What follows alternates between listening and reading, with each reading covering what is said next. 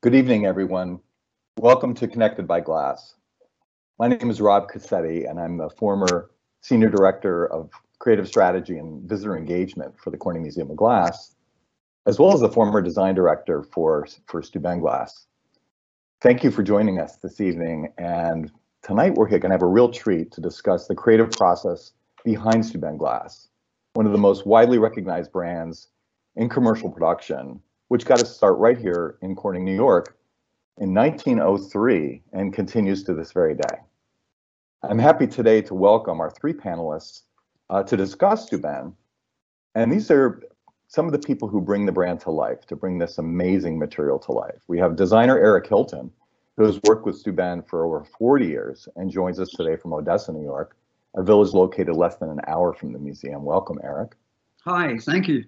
Thank you very much. Great to see you. We have designer Taff Schaefer, who's worked with Steuben for over 20 years, and she's joining us from Exeter, New Hampshire. Hello, Taff. Hi there, everybody. Nice to be here. And our final panelist is Steve Bender, and Steve's a business manager for Steuben, who's been with Steuben for over 20 years. Welcome, Steve. Good evening, Rob and Taff. Eric, nice to see you both. This reminds me a little bit of the old days of sitting around the table in New York City at the design review, when designers would come in every month with their latest ideas, and marketing and business managers would join us, and we'd all be looking for that elusive thing that's called Steuben. And this is quite a panel to bring this discussion together. We're going to talk for about 30 minutes as a panel, and then open some time up for visitor Q&A. Please post your questions on YouTube or Facebook as we go, and we'll do our best to answer your questions. First, I'd like to start our discussion with a quote from Tom Buechner. Tom was the founding director of the Corning Museum of Glass and the second president of Steuben Glass after Arthur Houghton. And Tom was extremely interested in the prominence of design and artists, designers and artists, in the shaping of the Steuben brand. And he said, in considering our future, our best potential course may lie in interpreting the work of artists for a market, rather than interpreting the market for our artists. So really from the very start, Steuben was an artist-driven brand, and that really found its expression in materials, craftsmanship, and in design. So as we begin our discussion, I'd really like to start with Steve Bender. And Steve, why don't you give us a brief history about Steuben? Well, sure, Rob. Hard to do it briefly, but we'll give it a shot. As you mentioned, Steuben's been around a long time, 117 years, founded in 1903 here in Corning. Actually, which is in Steuben County, which is how the brand got its name. It's founded by an English glassmaker named Frederick Carter, who led Steuben for the number of its formative years, primarily making colored glass, decorative objects, bowls, vases, that sort of thing. And also in Corning was a company called the Corning Glass Works, which took ownership of Steuben in the late teens. Steuben really underwent a big shift in the 30s when a new material was developed that moved Steuben away from colored glass and into this beautiful clear material that is synonymous with Steuben today and over the last many decades. Steuben really gained prominence in the 40s, 50s, and 60s under the leadership of Arthur Houghton, and transformed this into the luxury brand that people know today. It gained prominence by becoming the gift of presidents. Every president since Truman has given a piece of Steuben during his time. And it really comes about from a winning formula that Steuben developed back in the 30s, which not only was this fantastic material, but as you mentioned, also this marriage of great design and also great craftsmanship. So Steuben really took prominence at that point. Markets shift, trends change, tastes change, but Steuben is kind of this iconic, timeless brand that has really been able to sustain itself through challenging times, successful times, and right on through till today. I think we have a slide that shows an interesting convergence of the sort of design philosophy of Steuben, and I wonder if we can pull that up.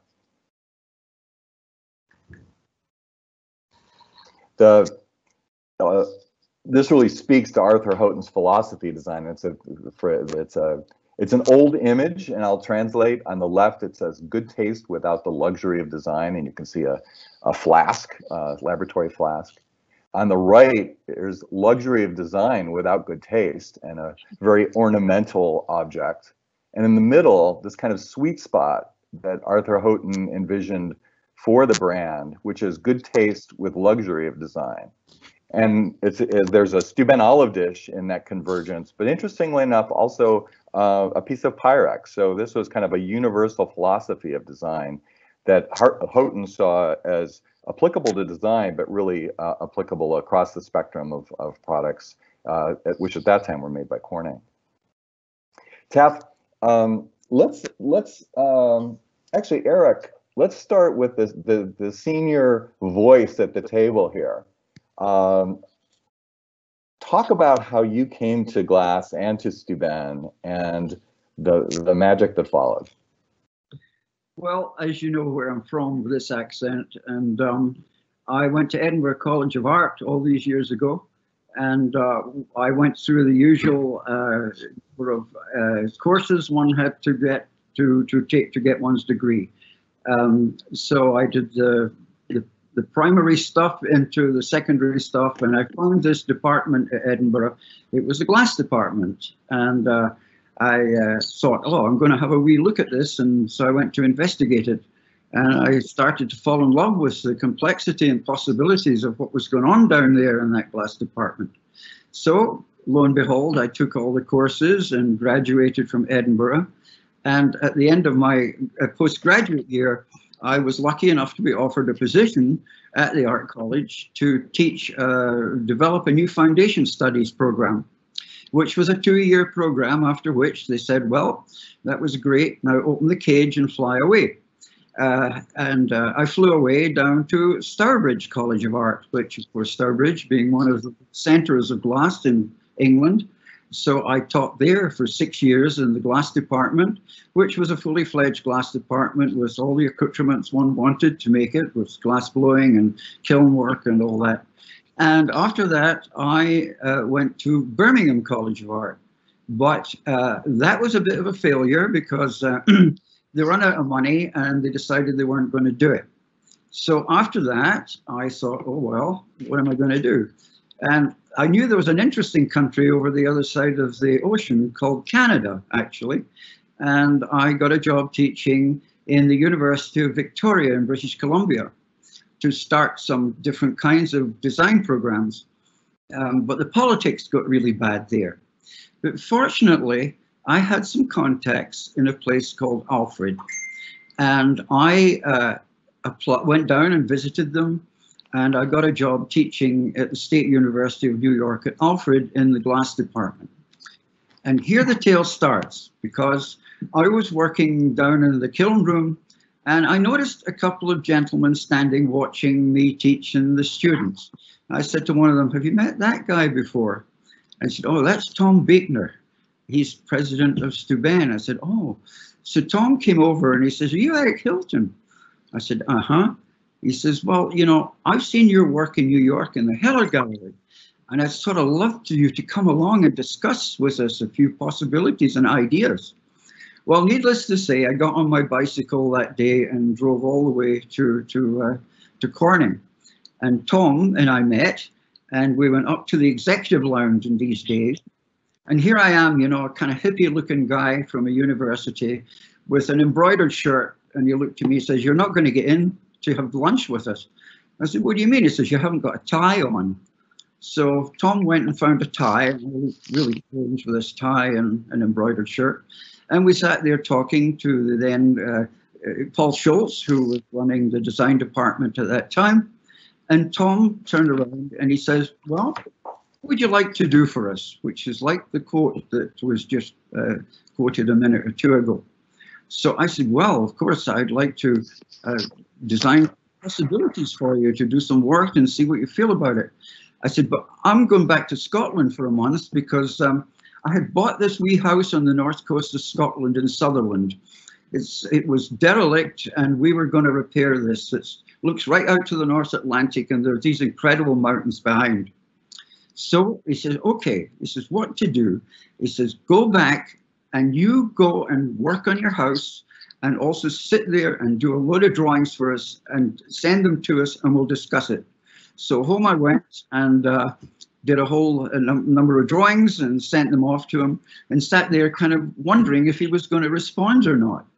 And what then happened was a telegram boy arrived at the door with a telegram in these days. And it said, ticket awaits you Edinburgh Airport, please come over. So Eric, you what an introduction to Steuben and that vision of Steuben of unleashing an artist's talent to see what the artist can discover in the material. I'm curious, Taff, how you came to Steuben, and you followed in the footsteps of Lloyd Atkins, who wrote the book on the design of Steuben hand coolers, and here you come to the story as a young designer. And what was that like for you? Well, it was a pretty amazing opportunity. I went to the Rhode Island School of Design, and initially I went there to study apparel design. And promptly after a semester, I wanted out and I wanted to get into sculpture. And you'll never guess who let me into the sculpture department, Dale Chihuly,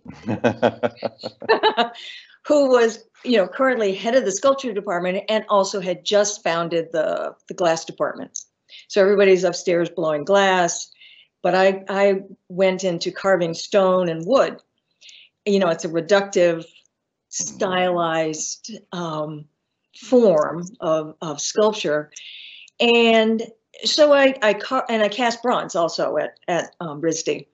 So I had those three media that I worked in, and there's often said that there's like a RISD mafia. Everybody kind of helps each other out. So through a mutual friend, Joel found me because he was looking for someone to take over as Lloyd Atkins was kind of phasing out.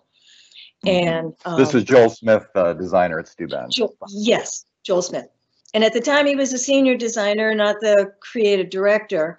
But anyway, talk about unleashing somebody. So I signed on, I did a couple of freelance pieces, and Joel and I hit it off, and everybody was so welcoming there at Steuben and really super helpful because my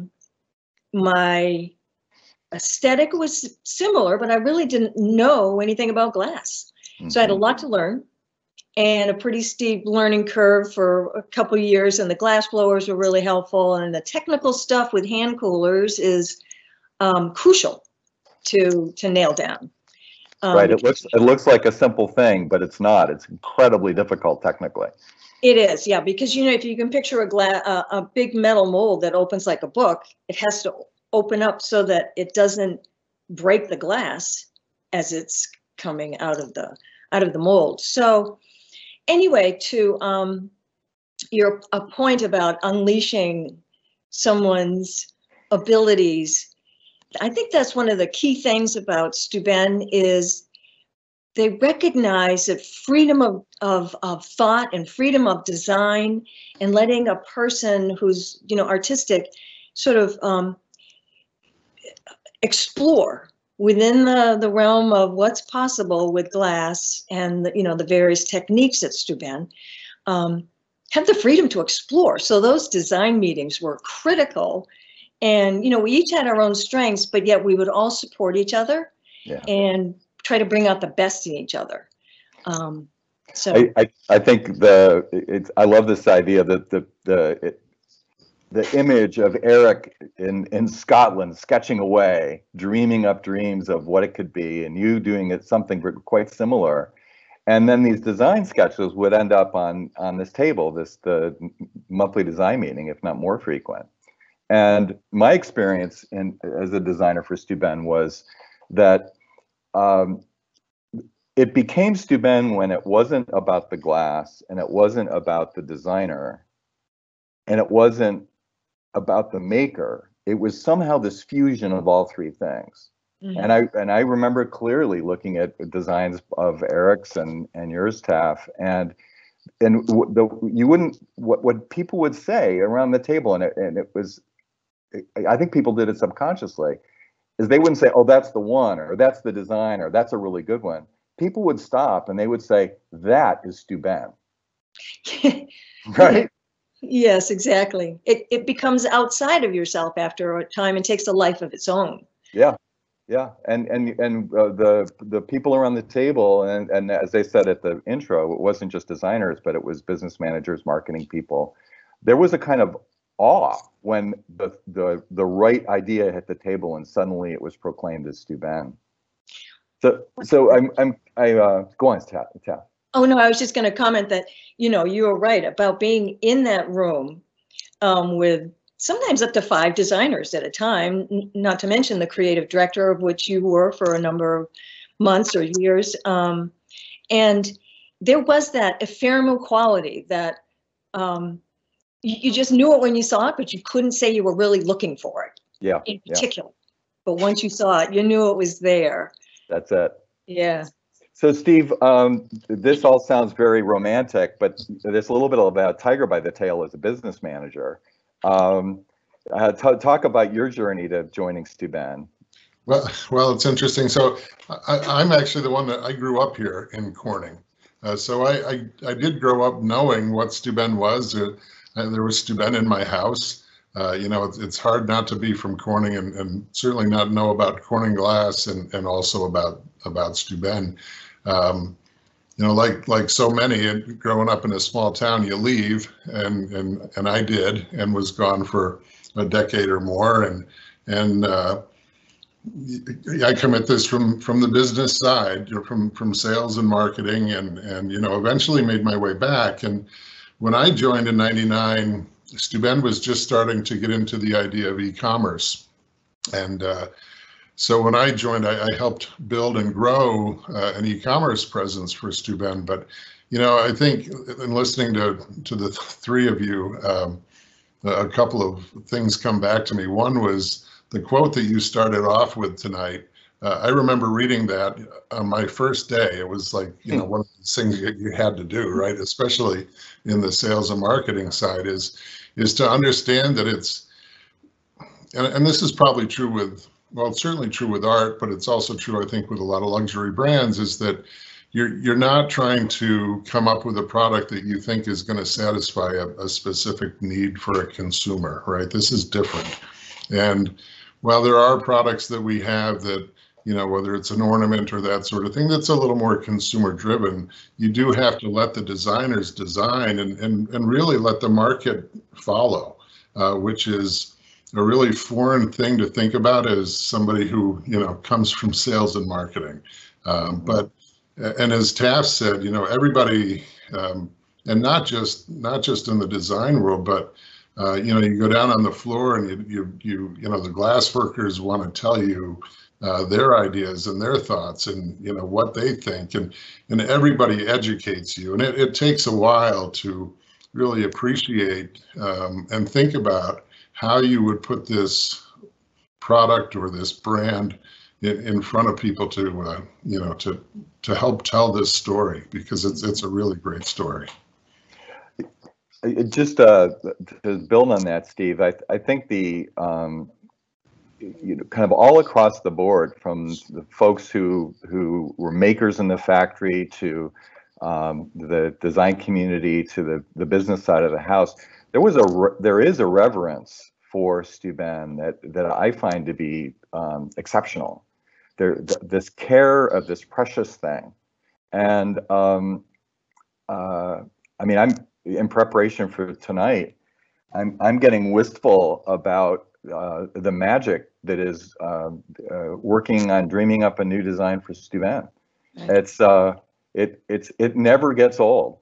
And I'm in awe of how active both Taff and Eric are today with designing new products for Steuben. And Eric, can you just talk a little bit about how you've sort of tease out an idea as you begin to explore what's possible? And I want to sort of leverage that specifically on maybe what you think of as some of your one of your most memorable projects you ever did for Steuben. Well, there's one I'm very sentimental about, which was one of the first ones in that house in Scotland. It's Innerland, which you now have in the museum. It was one of the first pieces that Steuben wanted to produce as a one-of-a-kind piece.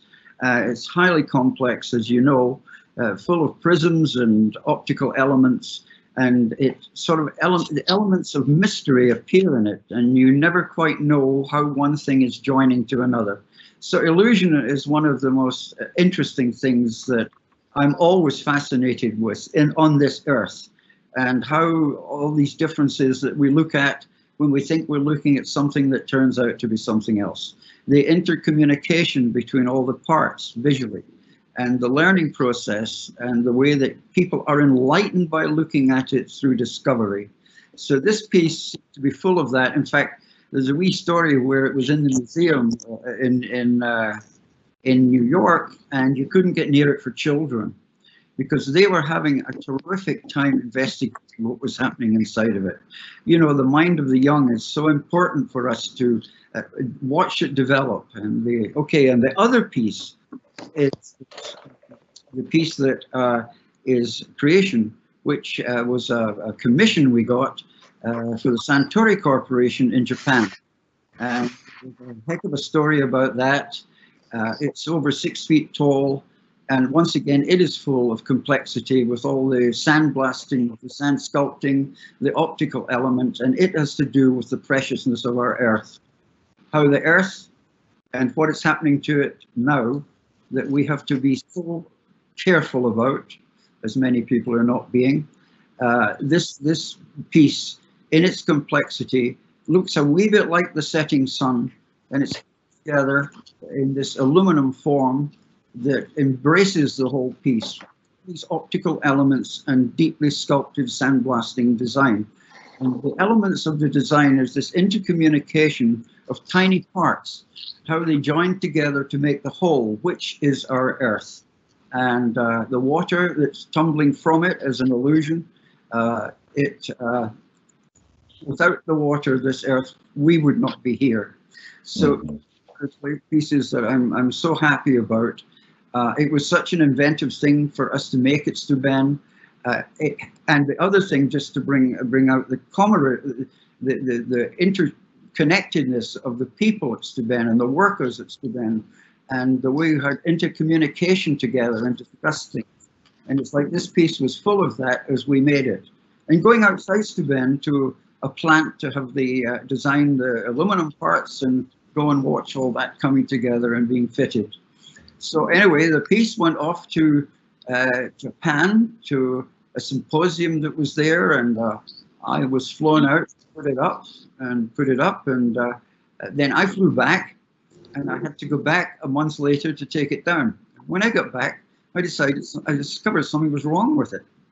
It was an element. So flew that back to Corning, and we repaired what was wrong. And once again, I got another free trip to Japan. So there's an adventure within the design itself, and then the actual the installation and the making of it as well. Sorry, I didn't quite catch that. So Eric, are you and you continue to design for Steuben today? Yeah, they still want me around. There's a chap here called Steve. Yeah, there's so much camaraderie amongst us all. We've been through the mill, and we've had our moments of anguish and happiness, and that's what makes humans be what they are. And the interconnectedness of understanding each other. Taff and I have done quite a few projects together. Mm-hmm.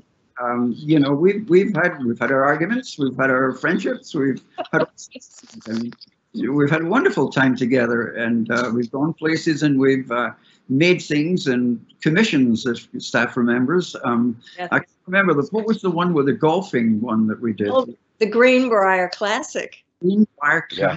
Yeah. Yeah, I think that's worth bringing out, that when people think of Steuben, we think about the objects that are released every year, the annual roster of products that are being made, but there also are special commissions, one-of-a-kind pieces, and I know both Taff and Eric and I as well have worked on those, and they really, as Eric described with the Suntory project, they really give you this canvas to explore in a way that is amazingly freeing. It goes all the way back to the top of the discussion of letting artists be artists and explore the material. Yeah. Taff, can you talk about iconic designs for you that have really been a highlight for you? Sure, I'd love to. But one quick note about commissions. Yeah. One of the biggest thrills I had at Steuben, besides working on the Greenbrier with Eric, was doing a 2-foot-long offhand dolphin. And it took like an entire team of us, engineers, glass blowers, me designing it. I think I built a big model, but I had an opportunity to also sculpt a bronze wave and have that cast at a foundry and then finished, and then it was all engineered so you could put the glass dolphin on top of the wave and it fit in perfectly. And for me, it was kind of the culmination of combining two of the things I really love. Mm-hmm. Glass, offhand glass, and then cast bronze. So a team of glass blowers making the glass, and then this parallel project of the metals, really a metal sculpture that complemented it. Yeah, absolutely. So I worked at Polish Talix I finished it up there in the wax, and then they invested it and cast it. And I actually made a video about the whole thing, kind of as not only just a record of the production of it, but also I gave it to every single person in the plant so that they would have a record of themselves. And I got every single person in the plant in the video doing something with it. So to me, that was, very gratifying. So it's interesting. So there's the triumvirate of material craftsmanship and design, but the other thing that I'm hearing in this conversation is this binding quality of love.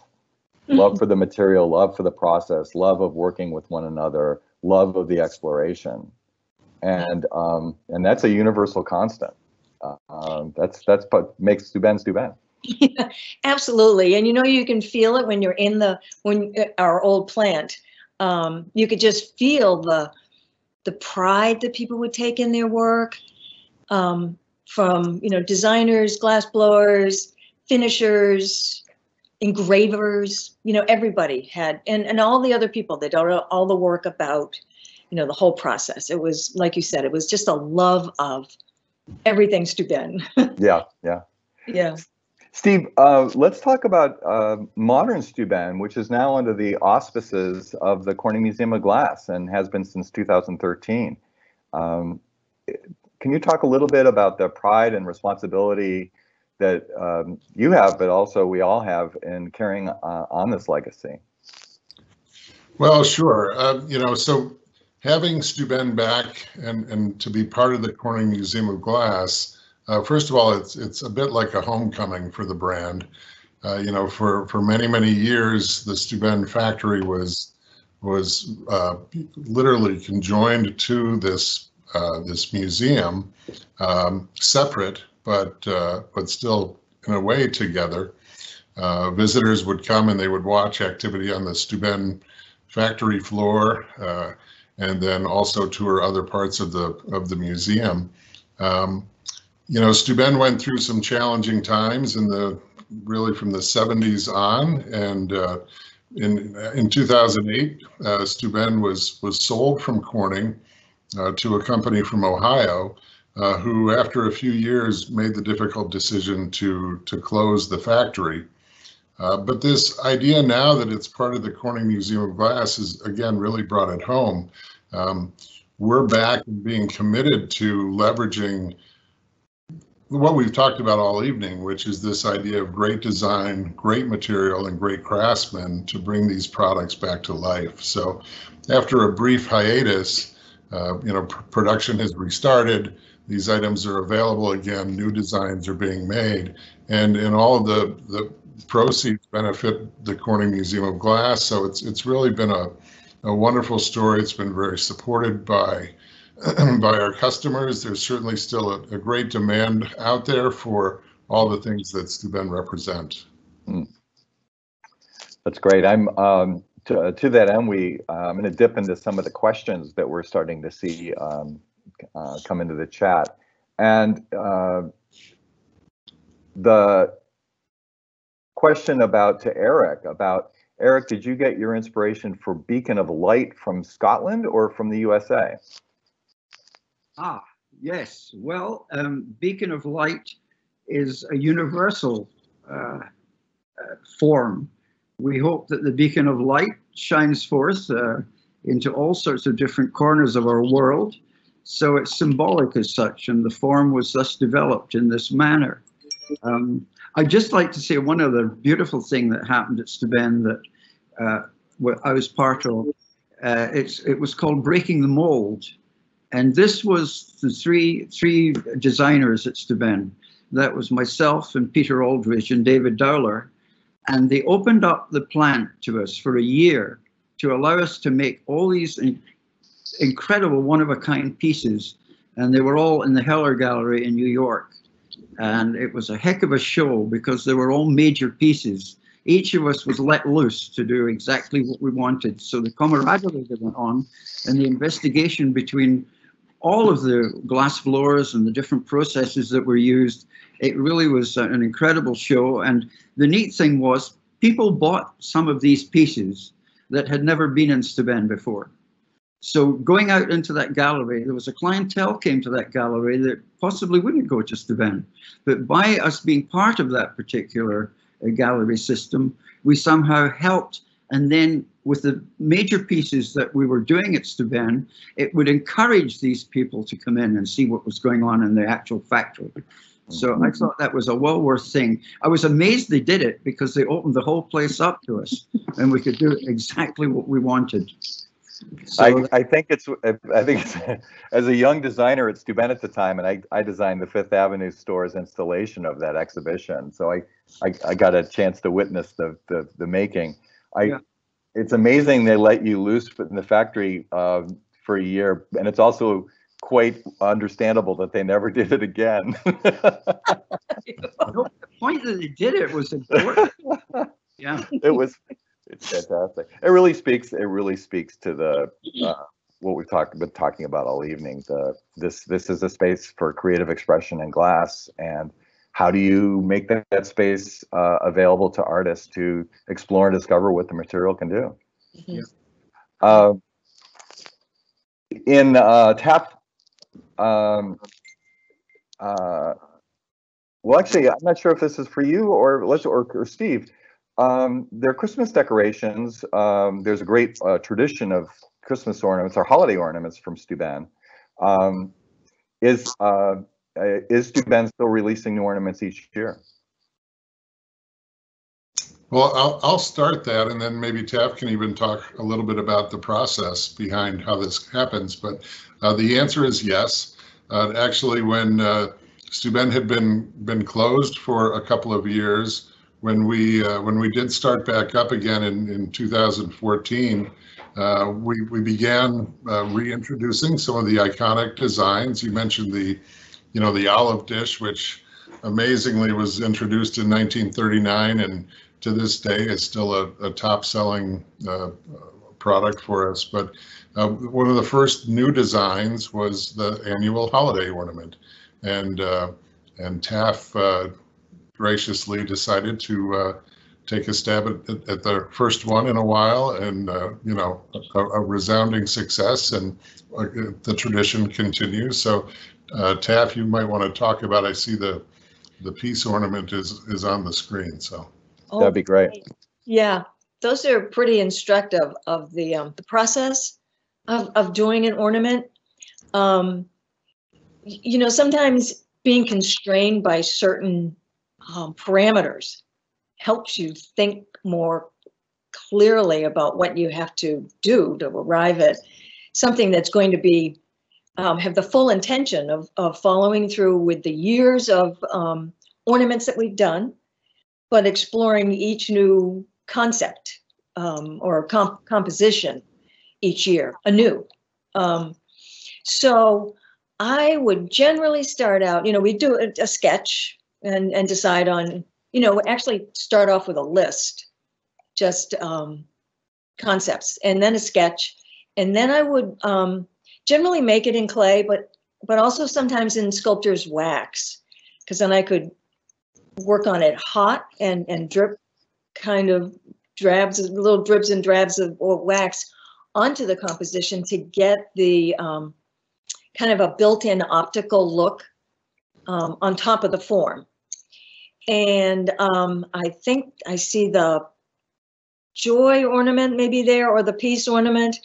Well, anyway, you see a mold there. So it would go from clay, and then we'd, you know, make some refinements based on Steve and Terry and I talking, and then move on to the room temperature vulcanized mold of the piece. And proving out the ability for the mold to actually open, the metal mold, would happen just prior to my making a rubber mold. And then I would cast plasters into that mold and then refine them further. And then that would go off to a metal mold maker. So there were so many steps, from clay and wax to a rubber mold to plasters to the metal mold. And sometimes it was an interim one that we would make out of plaster, just to do maybe 2 or 3 blowings of the ornament in glass to just kind of test it out. Every year we do that.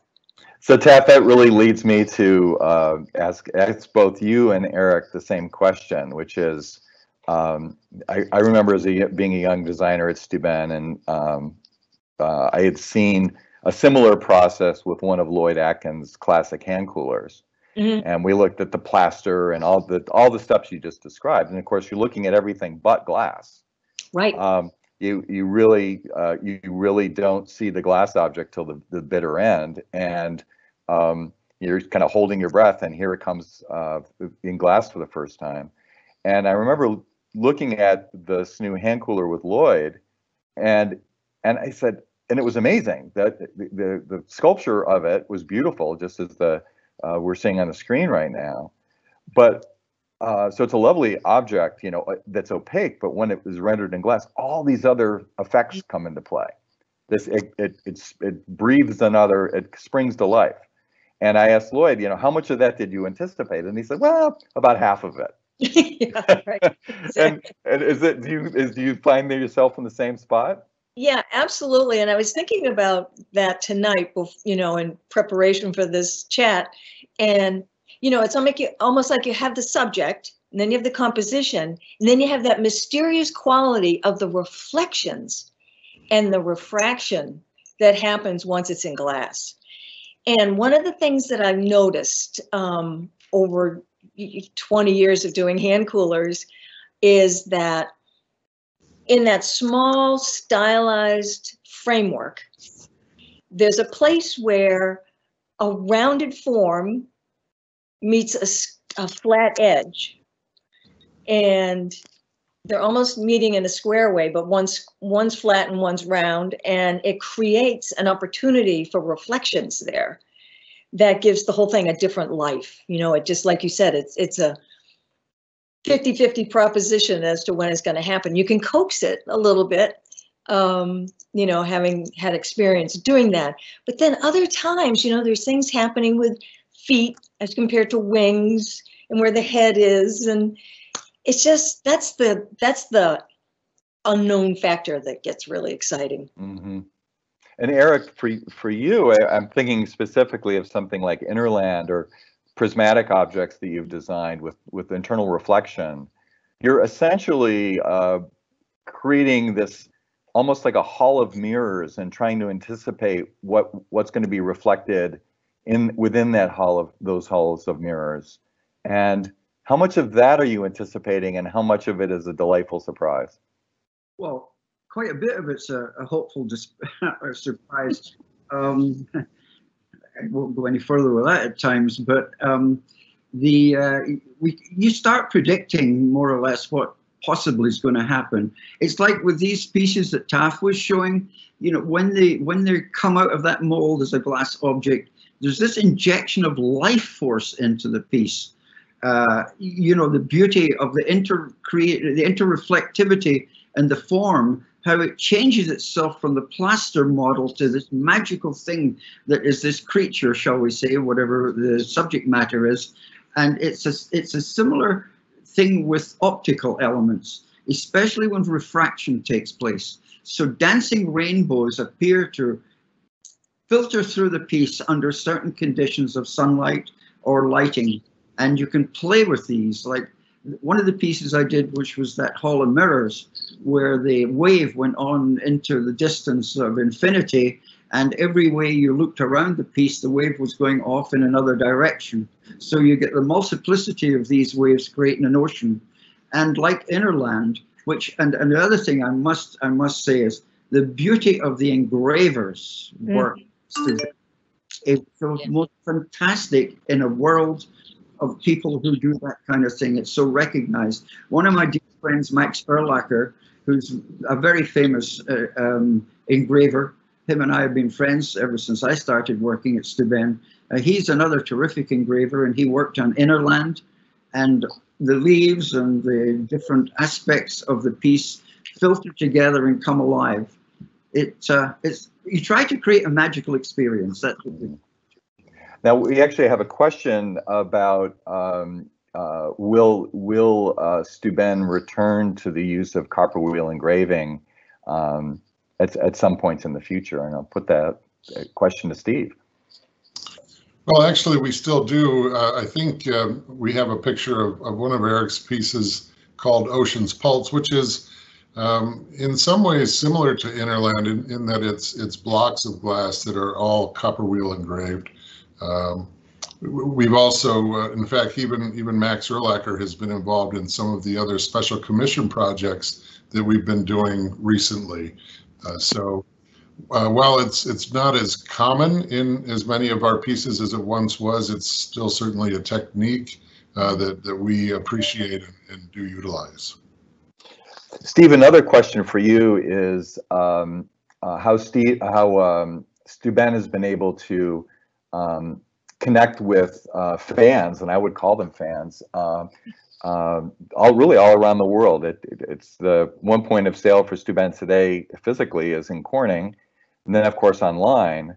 But there are legions of fans all around the world. I don't know if you want to reflect on that.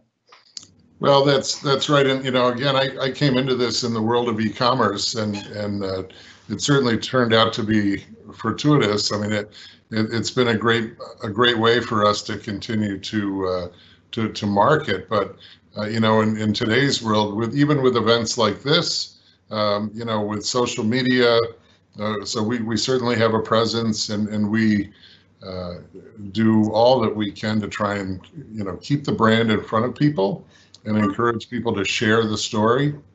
And then certainly, you know, the product obviously speaks for itself. You know, it's a difficult consumer behavior. You know, that's something, you know, we can study, but as we've been talking about all night, Steuben is a brand that it doesn't really sell product. You know, it sells this idea of quality and this idea of elegance.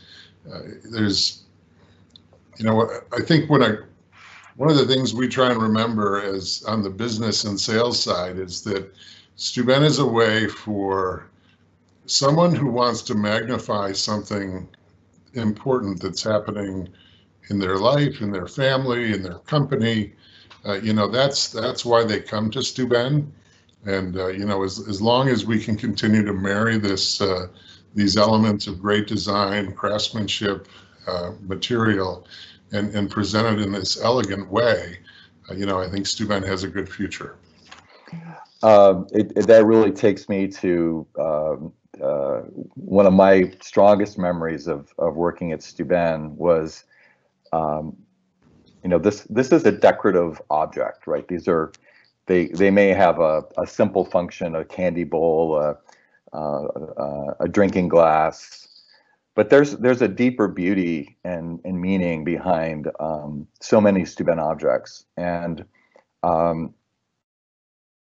I received a letter when I was associate design director at Steuben from a customer, and it was describing a bowl that they had bought, a Steuben bowl they had bought that had broken. And I thought it was a kind of a customer service letter. They're saying my bowl broke and I want it replaced. But no, what it was is they then wrote about how this bowl lived in their house and where it sat on the piano, and the light would come in at a certain time of the day and illuminate it in such a way, and the joy that it brought in their lives, and how the cat would sometimes climb up on the piano and sleep in the bowl, and how it survived a divorce and where it ended up. And I showed this letter to the then president of Steuben, who always was really kind of pushing on kind of the function of Steuben. And I said, this really illustrates that the function of Steuben is that it's an object that holds memories. Mm. And that really, in so many ways, it raises, this has been a discussion about design and design intent, but it really raises the stakes in terms of what's going on here. We're making these beautiful, intriguing objects that are precious, that find their way into people's lives and touch them in ways that you don't expect. I always recommend that people never, put their Steuben objects in a curio cabinet. Put them, live with them, have them out in the same way that person described it, living in their life. And at any rate, a vessel and a container for memories is in many ways what we create and do. Yeah, and to that point, there's the every year we do the Valentine's Day heart, and that is another receptacle for memories, and people like to have their names or their anniversary put on the heart, and someone's giving it as a gift of love, and it embodies the whole process, because you have the design, you have the glass, you have the engraving, you have the embodiment of that personal quality built right into the glass, and they take it home and it's just a treasure. That's a beautiful thing. And so and this work continues. Both Taff and Eric, you continue to ponder this puzzle of Steuben and what's next, what other design lies within this material you haven't discovered yet. And Eric, before we close, I'd love to, Tom Buechner, then president of Steuben, sent you back to Scotland to think about designs for Steuben. Now you live in the beautiful countryside of the Finger Lakes and still engage in thinking about that. What's your creative inspiration? Where do you turn as you think about what's next? Well, I've got to tell you this wee story that I kind of came up with, and it's kind of to do with Steuben and not quite. All summer long, the hummingbirds came to visit us, and that journey they take of 2,000 odd miles to finally arrive at this part of this country where I was watching them, and there was 8-10 of them fluttering around, and it gave me an idea. Outside our house, there's a kind of open space in the woods, so I am going to build a form that looks like a Pictish broch. Now, these were rotunda-like forms in Scotland and from Neolithic times. On top of that, George Kinnard, who is the glass maker in the museum, him and I are going to make a glass form in such a way in the position of this small monolith standing in this open space. And within that form, we're going to put little hummingbird feeders.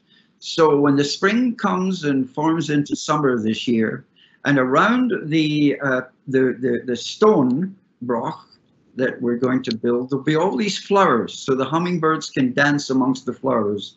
And we'll create it in such a way that the birds fly into and around the glass forms and dance within them by illusion. So that's what I'm trying to do, as just something full of inspiration with what's going on the earth right now, and how forms and the life on our planet is in a precarious state and has to be protected. And it's not that, just to give some beauty to the thing and raise our spirits with what's going on around us right now. So that's I'm trying. Thank you, Eric. I have to jump in and just kind of think back to, you know, imagine this being brought into the room, right?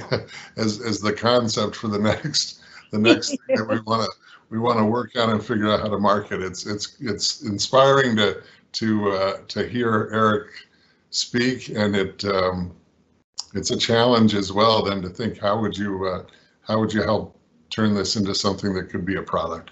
Yeah, it really distills that essence of Steuben, of beginning, as we began at the top of the hour, that quote about leading with the artist and seeing what inspires them, and how can it turn into a product? How can it become this magical thing that people all refer to as Steuben?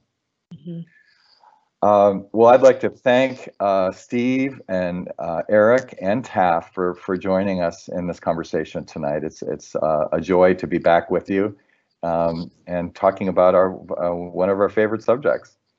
I want to thank all of our viewers for tuning in and joining in the conversation. Thank you for weighing in on that Q&A. It's been a real honor to be part of this conversation, and really to see this joyful reality of what it is to explore Steuben as a material for designers. So again, thank you, Taff and Eric, especially for being part of the conversation. Thanks, Rob. Thanks. See you soon. Absolutely. Thanks, Steve. This episode of Connected by Glass will be added to our YouTube channel, along with previous episodes featuring such wildly divergent topics as fiber optics, the Netflix series Blown Away, and the latest episode about the glass ballot box used in elections of the past. If you enjoy Connected by Glass, please consider supporting the Corning Museum of Glass so we can continue to bring you compelling content in this exciting way. We'll be back with another episode of Connected by Glass soon. So please look for more details on our social media. We also hope you've been inspired to see glass in a new light. Certainly, Taff and Eric and I have been inspired to see glass in a new light throughout our exploration with Steuben. So if you'd like to get updates from Steuben, you can join the email list at steuben.com and follow Steuben on Facebook and Instagram and see what is getting cooked up next. We'll invite you also to explore the exciting world of glass at the Corning Museum of Glass. Please visit our website, cmog.org, to plan your visit. And once again, thank you, everyone. Thank you for being part of this lively conversation, and take care and good night. Thank you. Thank you. Good night.